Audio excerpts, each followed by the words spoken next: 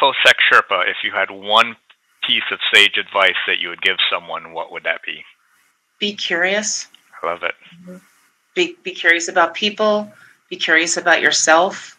Again, which, to tie it back up to where I first started, I was curious about what more I could do professionally. So that's why I sat down on January 1st, 2015 and, redid my resume and really thought long and hard that year. So, be curious about yourself, be curious about other people, be curious about the topics of cybersecurity, keep learning, be curious. You can't go wrong with that.